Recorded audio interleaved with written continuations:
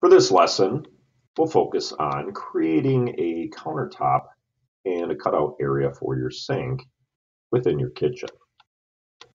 I drew two rectangles. This rectangle, if I select the bottom horizontal line, you can see the whole rectangle highlight. Escape.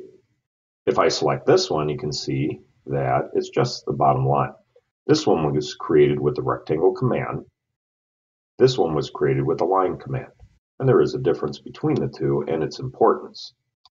If I use my 3D orbit and orbit enough, I'm going to extrude these up in Z by simply start to type, no clicking anywhere, start to type the word extrude and select extrude, or you can select the enter key.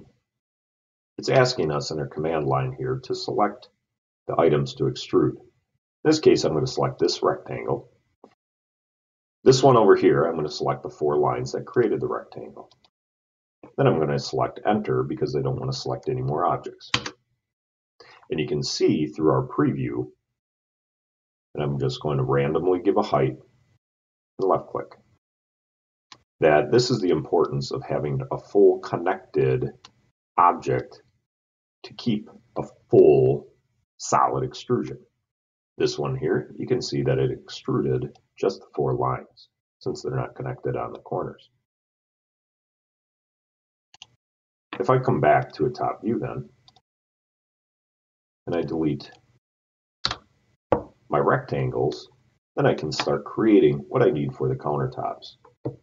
In this case, it's probably easiest to copy the area, kitchen area, and just keep the kitchen cabinets.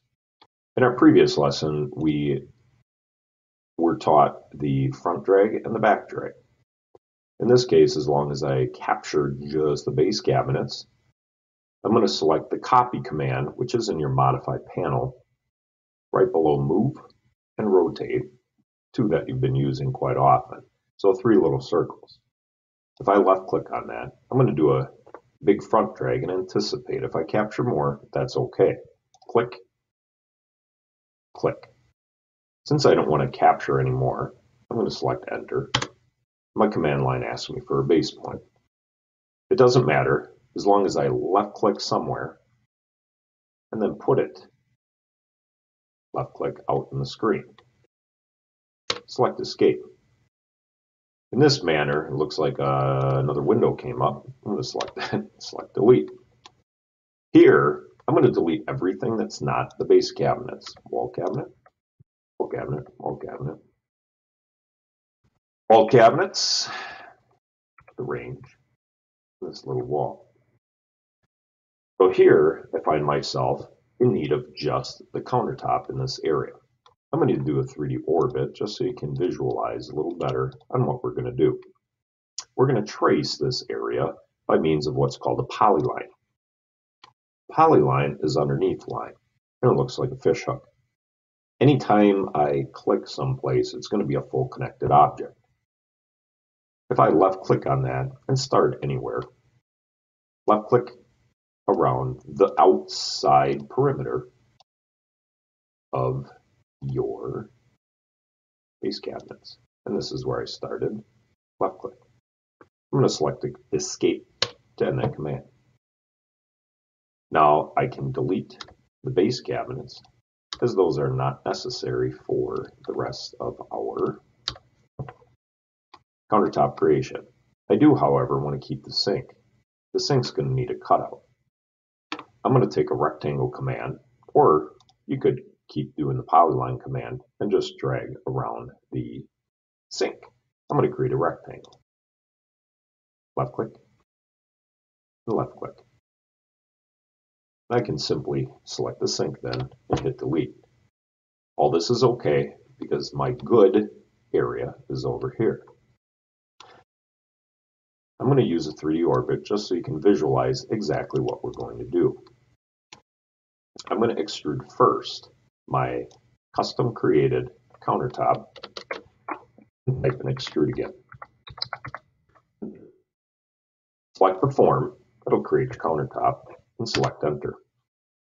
In this case, from the previous lesson, the sink and the cabinets were 1.5 inches apart. So I'm going to type in 1.5 for my extrusion height and select enter. My kitchen sink, I need to make a solid to then create a void. So I'm going to type in extrude again, select enter, select the rectangle, select enter, and randomly drag it through my countertop. I'm going to use that to create the void. I'm going to now type in subtract, S-U-B-T-R-A-C-T, enter. I need to subtract from my countertop, enter, this big solid, enter. And you'll see it creates a void or a hole where that solid was. I am going to pick the countertop up, and I'm going to pick it up at one of the corners and place it on one of the corners. So if I pick it up here at the lower left corner, and you can stay in your zoom commands as you do this, I'm going to hit move, and I'm going to select the countertop.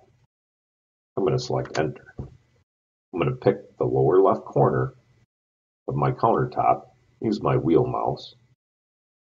I'm going to use my orbit, my pan, and anticipate the drop right in this corner. I'm going to select escape. And you can still see that I'm still in my move command.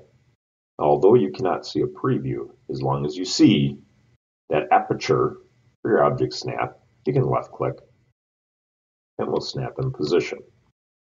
Using the orbit, you can see now I have a custom countertop with the sink cut out. This ends this part of the lesson.